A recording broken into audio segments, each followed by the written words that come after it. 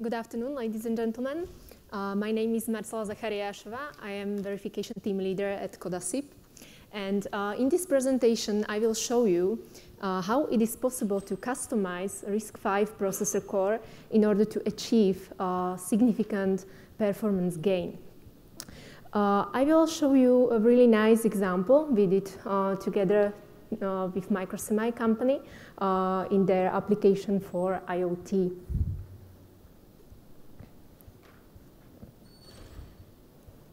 Okay, so let's begin with a short introduction of our processor development environment, which is called CODASIP Studio.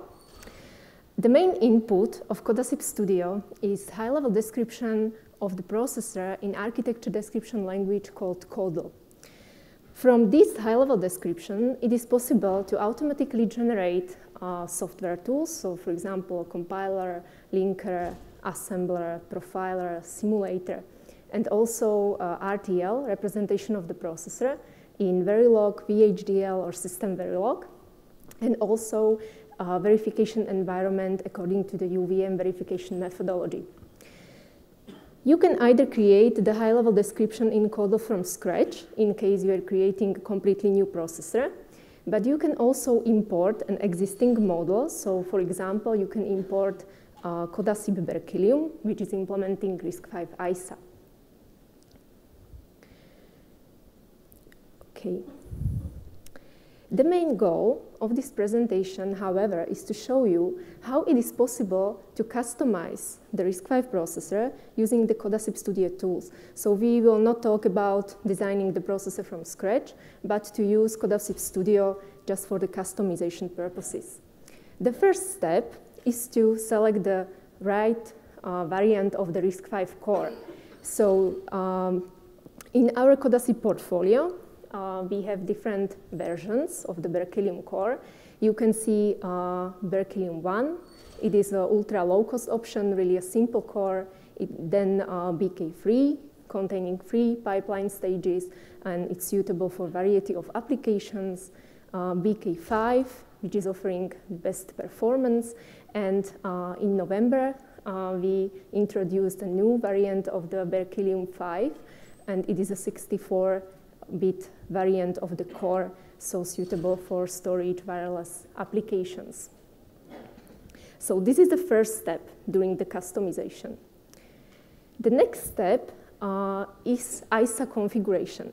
CODASIP Studio contains a configuration layer where you can select the variant of the core by enabling and disabling the ISA extensions.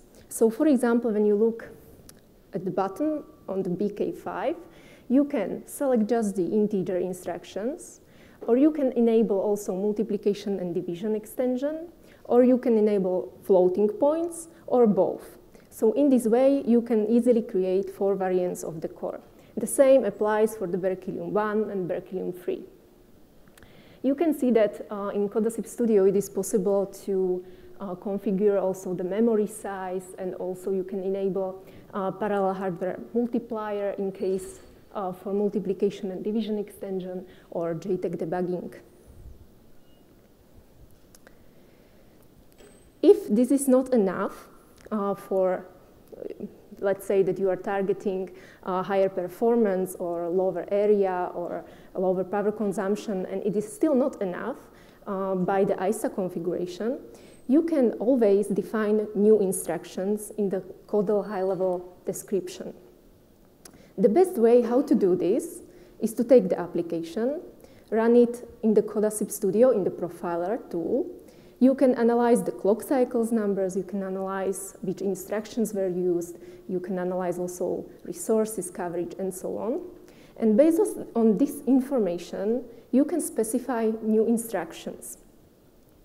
After adding them again, you do the profiling, you check the clock cycles, if the new instructions were used, and so on. And by this analysis, you can increase the performance even more. The last step is automated generation. As I said, in the CODASIP Studio, it is possible to automatically generate everything from the high-level description. So what you need to do is generate SDK, so software tools, generate new RTL, and generate verification environment. So for example, when you add a new instruction, it is necessary to regenerate all the tools and RTL because they will then automatically recognize the new instruction. So as I said, we did a really nice example with MICROSEMI company for their audio processing solution for IoT. We applied all the before mentioned steps in this case. And their main requirements were low power, possibility to create derivative designs. It's possible in CODASIP Studio by allowing and enabling, disabling extensions, and mainly the performance improvement. So in the first step, they selected Berkelium free RISC-V core from CODASIP. In the second step, we tried 3 configurations. The first configuration had just the integer instructions enabled. The second configuration contained also multiplication and division instructions.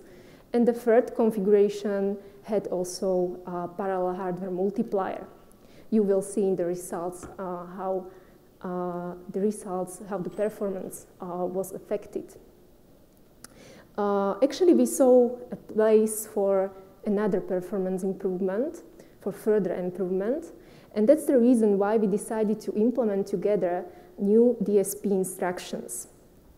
And in the fourth step, as I said, it is necessary to automatically regenerate all the tools because they will need to recognize newly added instructions. So we generated SDK, RTL, UVM automatically, and the final configuration that we used is Berkelium free, IM, parallel multiplier, and DSP instructions. In this slide, it is the most important slide because it contains the results. So in the first column, you can see the configurations that I mentioned before. In the second column, you can see the clock cycles. In the third, the code size, and in the fourth column, the area consumed. All the customization work was actually done in 3 days. So really, it is possible to customize the core rapidly in CODASIP Studio environment. So you can see that with every new configuration, the clock cycles, the number of clock cycles reduced a lot. Also, we were able to achieve a smaller code size. But the only price we had to pay was an increase in the area. But this was not a significant criterion for MICROSEMI. So very important result is the performance gain.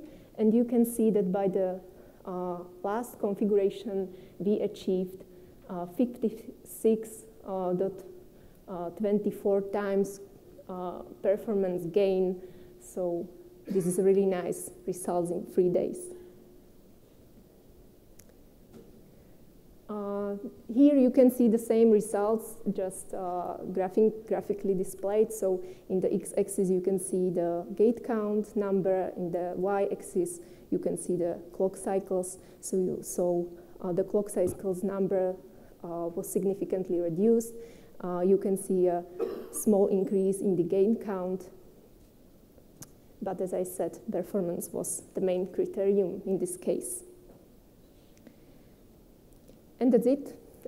If you have any questions, we can discuss later on during the breaks. And I can also present these data results in more details. And thank you very much for your attention.